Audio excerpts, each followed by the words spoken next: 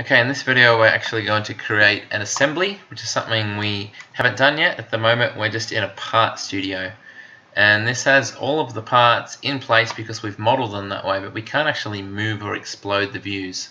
So we're going to go to assembly and we're going to assemble everything the correct way.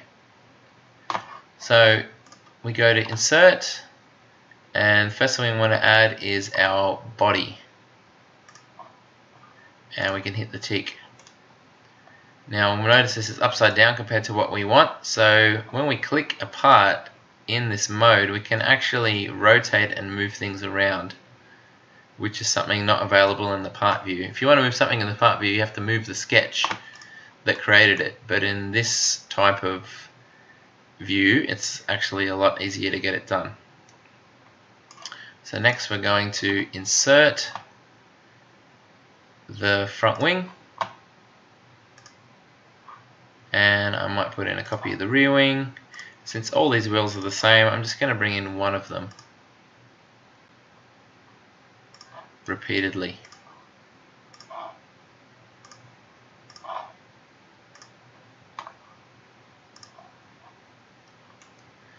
Okay, let's have a look. What we need to do here is to firstly lock down the body by going to fix,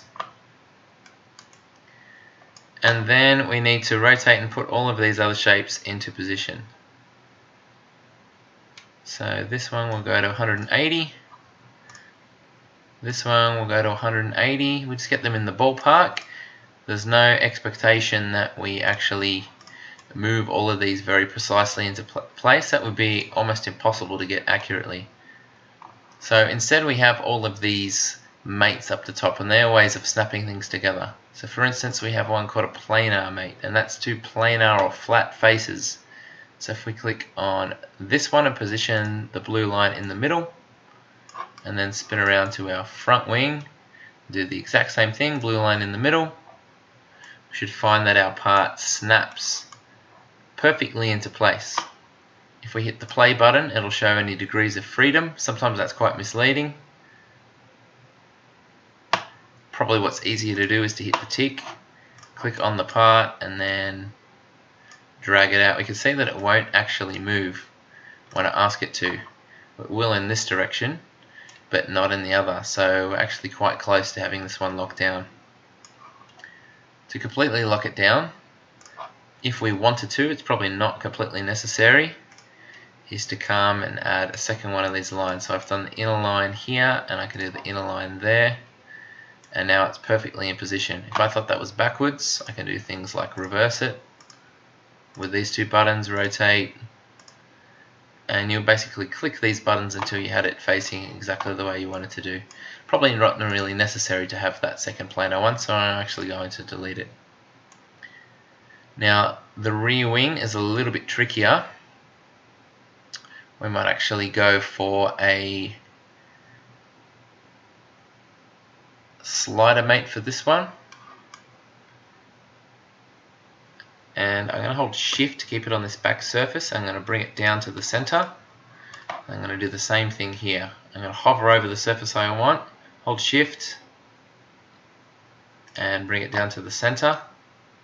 You can see that it's locked it in using the two curves. Now unfortunately if I click and drag this, you can see there still is some degree of freedom. If you want, you can go along and add, let's get that back where it was. I believe there's a parallel mate, so you might tell two flat surfaces you want them to stay in line, things like that. Another good use is for the revolute to do our wheels. So we can say that we want the center, we pay attention to the blue line, and then we come back to our axle. Now by default it's going to lock them against each other, but we can also click offset, and I believe we put in a 2 mm offset for this part. Looks about right because now it's in line with the outside. Hit the tick, and we can do that for all of the other wheels also. So once again, revolute, make sure the blue thing is facing, and once again matching blue one, offset 2 mils, If we wanted the wheels to sit further out, like anything else in this program, we can come and we can double click and we can set this at 5 and it will update, but we will keep it at the 2 for now. And we'll just very quickly do the remaining ones of these. So blue in the middle.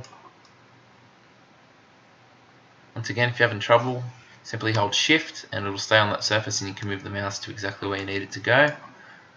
Offset 2, and lucky last one,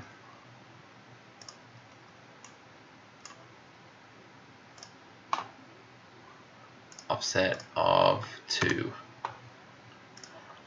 it's a little bit hard to tell here, but these will actually rotate. If this was a part with spokes and things like that, you would notice them rotating and updating in 3D.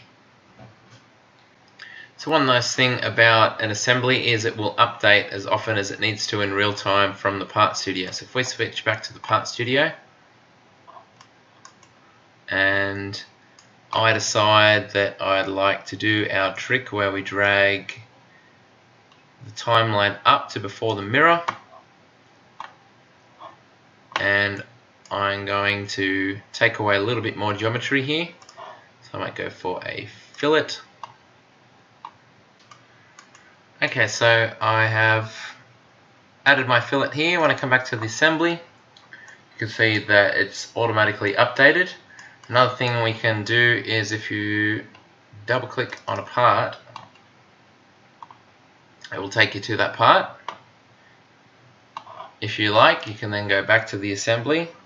Another thing I really like is if you right click on it, you can edit in context, which means it stays in this assembly view and it kind of grays out